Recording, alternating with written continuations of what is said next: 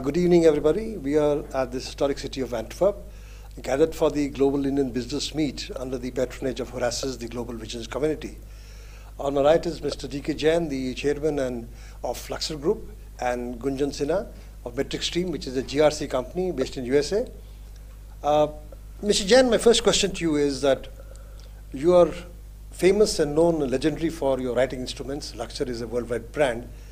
For you to venture into a totally new domain of nanotechnology is something which a lot of people are thinking about and looks very exciting. But tell us, how do you think about this going into nano? Jain Sharma, I must tell you that I am not an MNC. I do business with passion. I am a first generation entrepreneur who started his career at the young age of 19 years. At the time when I was the president of one of the Delhi University College, so there was a big movement of students. Those days was the Indo-Pak War. The students were talking about different careers. Somebody was talking to go to the military academy. Somebody was talking to become a movie star. Some wanted to become a medical student. But I was talking that India needs a product because Indian literacy rate was only 35%. So I thought that in the future, when the literacy rate goes to 75 to 80%, there's a huge population. And there's a product called writing instruments. I just picked up myself, dig out myself. And writing means that start from the student age, when you go to a school, and to the chief executive of the country use a pen. So I picked up this industry as a writing instrument industry. And moreover, basically I'm a vegetarian.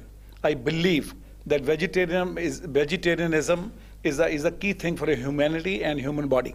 If you cut the human body, I was in the pre-medical, when I cut the human body, I saw that the intestines are so little, and passing through the colon and other places, the meat cannot go through it. So I was thinking that I should pick up a business which is in reality is a vegetarian and non-violence. And I picked up writing instruments because this is not relating to meat eating, it is not related to liquor, it is not related to cigarettes, it is not related to abusive drugs. So I call my people when I speak in a stage to the students, sometime to MBA students, say, I am in a business which is called a noble business. So I call it a noble business. Then they ask me a question that what is the color of your blood? I say, I have a blue blood. I don't have red blood because I am in a business of writing instruments, a noble business. This is how it started as a passion in this business. Now, from this passion in the writing instruments, you seem to have now moved into nanotechnology, and you've put a new line of things which come up for cleaning instruments. How did the shift take place in your mind, and you running it yourself, and how did it germinate? Is it Indian technology or what you've done with it? Can you tell us something about it? Well, this question is asked by many people to me. Okay, where is the writing instruments and where is the technology called nanotechnology? See, when I started and I moved on, and in about 15 years before, I found that the things are changing into India. It came as a fiber optic technology, then came as a biotechnology, then came as a information technology. I picked up fiber optic technology, which is now in a telecom industry. So I am one of the largest manufacturer and investor into a company which is in the fiber optic company. Then I moved into, I saw that the real estate is coming to the line, so I went into real estate, SEZ. Then I thought that hospitality is moving into it, so we went to hospitality. Then I thought that instead of doing this business is how to build a brand worldwide, which should be the basic thing. So I picked up nanotechnology in the area of surface cleaning and impregnation. And fortunately, by my passion and going into it, I suddenly invented a new thing. That is surface cleaning and also protection. I call it 2-in-1, and this is first time in the whole world. This technology has been done by all Indian materials. We have substituted all the imported ingredients into Indian ingredients, and this technology is now nearly about 95 to 96% Indian. And the technology is basically, for 100 years, everybody around the world is cleaning the surface. So what is the surface? Surface can be plastic, can be wood, can be glass, can be marble, can be stainless steel, can be brass, can be anything. Anything is a surface. Carpet. So all these surfaces were cleaned by a normal system, and everything has a detergent in it. And detergent is not good for the atmosphere. Basically, it pollutes the atmosphere. So we created a technology where nanoparticles are binded on the surface by way of a technology, and they create a difference between the atmosphere and the surface. And this binding, so-called, you can say in Indian language, a film, the width of the film is 3 or 4 nanometers.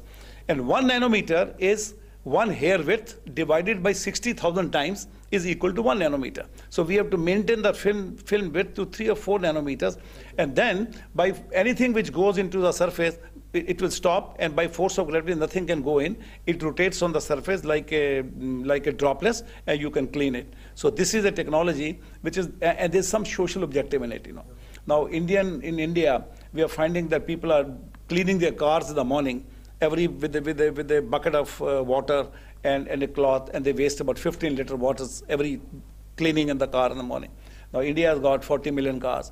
If I can change the habit of Indians that they nanotize their cars, India can save 600 million liter water every day, which is 60 crore bottles of 1 liter every day, right? And water is in such a short supply. So we have also invented that technology, which is going to be launched probably in the month of September. Amitabh Bachchan is our brand ambassador, which is, he's informing the whole country, पानी बचाओ, देश बचाओ, और इस एक पानी की बाल्टी से गांव की प्यास बुझ सकती है. So then we thought over that, okay, the whole world, everybody's having a mobile in his pocket and computers and tablets. If I also see your mobile, it must be dirty. Every mobile has a dirt on it, and dirt sticks on it. So by nanotechnology, you can clean all these gadgets very easily. So that creates an atmosphere. And secondly, this has some unique feature points. We can save water, we can save labor, we can save energy, and it is eco-friendly. So this is going to help the whole technology. So I picked up into this area that this is the tip of the iceberg. Then there's the solar panels. The country is spending millions and billions of rupees into the solar panel industry. You can't believe that when the solar panels are put into a field for 20 years, what happens? Continue. And when these solar panels are put into a field, and what happens? There are 50,000 solar panels in the field. The women, after every 3 days, are going there with a small labor of 3 to 5 rupees, and then they have to clean the panels, you know. But with our technology, whenever once you nanotize these solar panels, that you don't need to clean it every day. It is only after a period of 6 months or 1 year. So rain cannot go in, dust cannot go in. And energy, which is about 18, it is reduced automatically to 12 when the rain and the dust goes into it. The yield can be up to 16. So we save a lot of energy for the country. A lot of investments is returned back. So this is another technology.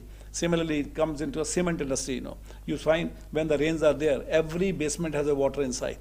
Yeah? Because the water peeps through the surface and goes inside. So once this technology is built up, blended into the cement industry and concrete industry, then water cannot force to go inside. We can save this. All the real estate. You see the heritage properties. Yeah, Lal Killa in Delhi, Red Fort in Delhi, Humayun Tomb in Delhi, even our Rashtrapati Bhavan, because this is all sandstone. And you find all these stones are having this, buildings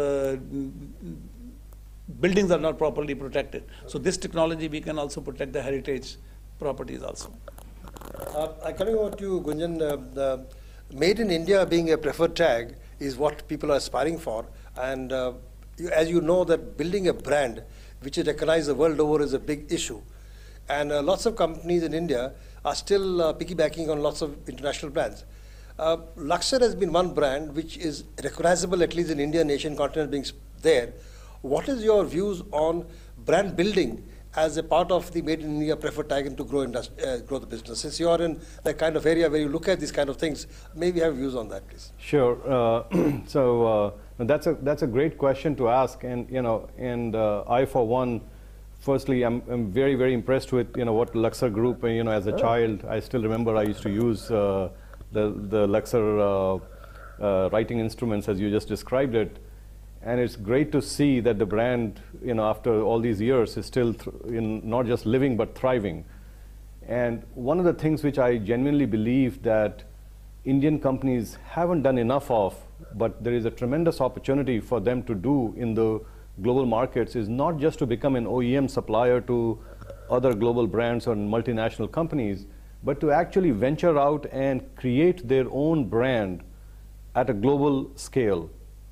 I feel many Indian companies traditionally do the heavy lifting, they do all the hard work, they build great technologies and products, and they create an established market in the continent of the Indian subcontinent, if you will, but they don't go that extra mile needed to build that brand and build that global presence which then allows them to actually take advantage of the global scale. And that is the area which I think Luxor has done very well, and it's actually setting the milestone for many other entrepreneurs and businesses to follow. Yeah. Mr. Jain, one more thing I want to ask you was that you have been exporting your product to a lot of countries, including Europe and all these places. With this kind of European crisis building up, what has been the experience of exporting the product and acceptability of Luxor as an instrument in the European market or the far-flung markets where you countries, and how many countries are exporting your products to? Yeah, Luxor brand today is registered in 126 countries worldwide. Okay. And I started registering this brand about 40 years before. That time, I was not having that much enough money, but every month, whatever earning was there, I was putting behind the brand. And slowly, I've got into nearly 126 countries. Today, our export is more than 90 countries in Luxor brand. I believe that if you have to build a brand, there are two things very, very important. Number one is that you have innovation and technology behind the product. You have to upgrade your product, innovation, and technology, which you can compare with the other international players who have got deep pockets and large money. While an Indian entrepreneur does not have that much money. But if you can do that kind of a part of innovation technology, and secondly is the price consciousness, that you can make your product at a cost-effective way, and then you can spend money behind branding, behind marketing, and behind all BTL, below the line activities, that means in the shops, in the stores. So once your brand is seen in the BTL activities in the shops across the world, or all these stores, modern trade business, what we call, then any consumer going in, he will be getting a recall of the same. And this way, if you continue these 3-4 efforts, you are a company who can find a way that you can move into the international brand. Even Walmart sometimes ask me that please supply us in our own brand. So I'm very happy to tell you, Luxor pens are sold even in Walmart in USA. Mr. Gunjan, there has been sometimes, talk about good corporate governance and corporate sustainability. And you being in the GRC field, you do a lot of audits of lots of international companies, Indian companies. What has been your experience about Indian companies' efforts towards good corporate governance vis-a-vis the European counterparts? And where are we lacking, if we are in any way these days? Just from the Luxor story here, that sustainability is something which almost all entrepreneurs who are true entrepreneurs, who do this for the love of passion, and not necessarily in the act of making money, but when they want to build something with real pride, they focus on sustainability at the core. And sustainability across your customers, your employees, and your stakeholders, but also in the broader society. And that's where lies the foundation of corporate governance and corporate sustainability. Because if you put the right disciplines in place, the right controls in place, and the right checks and balances, you establish that. I feel many Indian companies, because we were trying to establish ourselves, haven't really paid attention to these subjects. But we now need more role models in that area so that we can have more people follow that suit. So this is again early in the genesis of the Indian corporate evolution. But I do feel that as we just heard on how Luxor has thought about saving buckets of water, to me that's an example of corporate sustainability. That's an example of how you're building your brand and how you are thinking about overall governance across your multiple stakeholders. With this, I'd like to thank you, Mr. Jain, for being with us today and giving us a valuable time and your inputs. We are very proud of the Luxor brand, and you're at the Horasis meeting the next couple of days. I believe you're in a couple of panels, and we look forward to hearing you and hearing your views. A lot of entrepreneurs are looking forward to hearing from you. Thank you very much. Thank you, Gunjan, for your insights. Thank you. Lovely. Thank you.